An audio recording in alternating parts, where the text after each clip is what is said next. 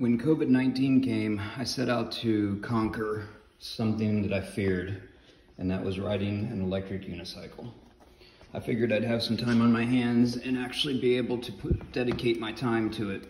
And as you can see, it's hard to see in the video, but this one has some good damage done to it.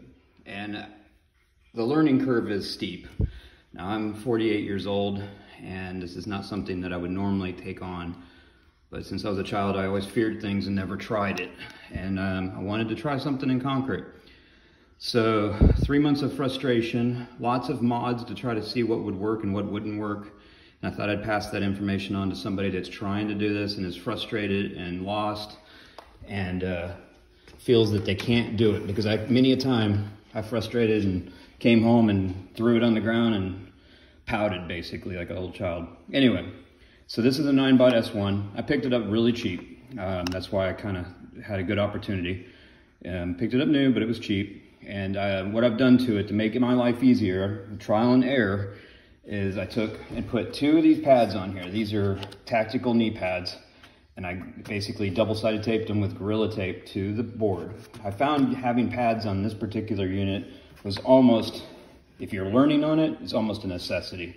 You need that area to control it in the beginning, the area with your knees, just to give you that confidence that you can feel the unit. And then the next thing I've done, which some may disagree, and right now it works for me, but I removed the plastic and grip tape and I'm doing bare metal. I don't recommend it in the rain, obviously, and I don't recommend riding this thing in the rain either, but this bare metal, for some reason, works really well with my Vans shoes, that is, of course, Vans shoes. It just makes it to where you can still kind of move your feet when you get on it, which has been a big problem with the grip tape. You couldn't position yourself once you got rolling. And I did it on both sides, and I go back and forth. I'll put the plastic back on, and I'll probably remove the pads. But this is where the pads are positioned. They're right where your ankle bone would be, and so your foot kind of sits in here and gives you a good platform feel. It's like you're kind of locked into this little area with your shoe. And I sometimes will ride with my feet on the outside, which does give me good control, but I still feel a little loss of control of this thing when it starts to wobble. And that's going to be inherent. But I am now riding it confidently, miles at a time, going from start to finish. Don't practice on starting so much from the ground up. Start with a rail. I highly recommend doing that. But try to get off the rail the fastest you can, because when I was doing it, I got stuck to the rail, and that was a big handicap for me. It was really a challenge to leave the rail, the confidence you have by going. But what it does, though, is give you the confidence about when you get onto the thing that you need to commit. There's no getting around it. Commitment is key. The faster you go, the more stable this thing feels. These only go about 11 to 14 miles per hour before they start kicking back, but they don't kick back so hard that it scares you. But you want to be in that speed range, and it sucks because you're going to fall. I've only fallen to the ground once, but I've dropped this thing multiple times. I've just escaped it, and it's kicked my feet and it's hurt my shins, and I wear pads. In the beginning, I did not until I learned. When I fell the first time, I had my pads on, which was great. I use wrist guards and a helmet and knee pads. Helmet I mean, even a full face helmet is not ridiculous to ride on something that goes 14 miles an hour. It's not that fast, but man, I've lost my teeth before in a bike accident, and I don't want to do it again on something like this. In case you have a mechanical error, a battery stops it and it goes forward. There's a lot of risk in these things, so take your time. But it took me nearly 3 months to do this. I've got I think I got between 60 and 100 miles on this guy. And I'm just now riding it confidently. And it's still a little shaky, but I've hit bumps, I've hit things, and it just rolls right over. And I really want to get a larger wheel, and I planned on it, and the cost is just too high, so I'll probably ride this one until I just can't ride it anymore and keep my learning going. But always remember, you're going to get it. My biggest thing that I say is commit. I mean, as soon as you get on it, lean forward and go, because once you get past that little threshold, it just a whole new world opens up. And I highly recommend just keep at it. The reward of trying so hard for so long pays off so much that you'll feel like you actually accomplished something, and you did. This is a very difficult machine to ride. It's one of the hardest things sadly, that I've ever done in my life. And I'm happy that I've conquered it. And it's amazing. The feeling's amazing. It is a lot like what everybody says, like flying. You're just kind of floating along. I've had segways. I've had everything. I ride scooters on a daily basis. I do a lot of stuff with these things, skateboards, everything.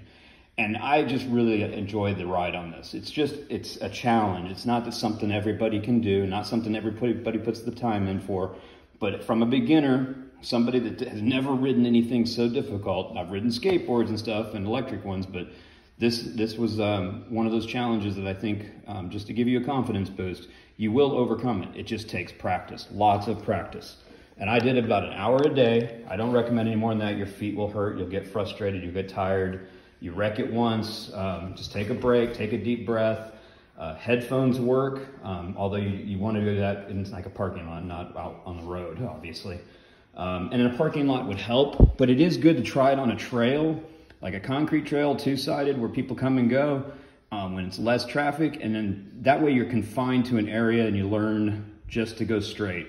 Worry about turning later because it comes right after that. It almost comes natural after you learn to go straight. You just lean and it goes. I mean, you move your knees a little bit and it just goes. And it follows your every move as long as you're looking at the horizon, looking straight ahead. Don't worry about looking around yet. That'll come in time too, because it's already hitting me within hours of riding around the block a few times.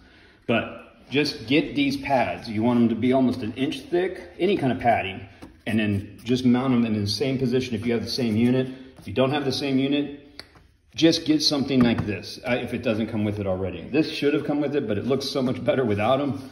But I'll tell you, if you can't ride it, what's the difference? If it looks great, it's just pointless. So I'll probably end up removing them once I get good at it. But right now it works, and this right here is key. These things have a roughness to them. They're cool that way. I wish they had built them like this because they are a little rough. I have sprayed undercoating on mine just to give it a little bit of grip. But you can ride them straight off without those things on there, the plastic caps. And then later on, probably put them back on with some grip tape once you get used to riding it. But it did help me. And it also gives it just that, it seems like you're a little lower to the ground with them off. I don't know why it feels that way, it just does. It's back half an inch, not even that. But anyway, I hope that helps. If you want to put some questions in the posts on how I overcame the fear, because I still fear it a little bit, but I can help you in any way I can, I will. Just keep at it. I'm 48 years old, believe it or not. You know, this is not something that most 48-year-olds go out and do. And it makes me feel good about it because anytime you conquer something that you have a fear of, it's a challenge, it's a conquer, and it's a win. And I feel like I've beat it. I'll probably still fall. I will probably still have times because you're going to get overconfident. But remember, it's just all part of the game. And once you conquer it, you're going to be like, because it is a great mode of transportation. For just getting to the store or something and you can carry it with you, it's great. It beats a lot of things in the world of transportation in the electric world. So I hope that helps. If you have any questions, let me know. I'll tell you, the pads came from Amazon. They were only 10 bucks a pair. I bought 2 pairs, and this was free, taking that off. And everything else, it's just there. I've set it up on one of these little bins. That's the best thing to get. If you have 2 of them, you can calibrate the wheel. I highly recommend calibrating it often if you fall. It did help me a lot. And also, one more thing, something I've heard differently from everybody, tire pressure. I put 50-something pounds in these things in the beginning. It came with 30. I'm down around 30 again. It does help stability. It doesn't help handling. It does help your stability, though. Just think of a flat tire, how much more surface area you have. Start there. You will get a pinch flat eventually if you keep it there. It's just nature of bicycle tires and all that neat stuff. But I tell you, it was a hands down one of the best things that I could have done is lowering the air pressure, taking those pads off, putting the pads on the sides, etc. That you'll be amazed on how different the machine acts. And please let me know what you do. If you conquer it, I want to hear everybody's achievements. Thanks. Bye.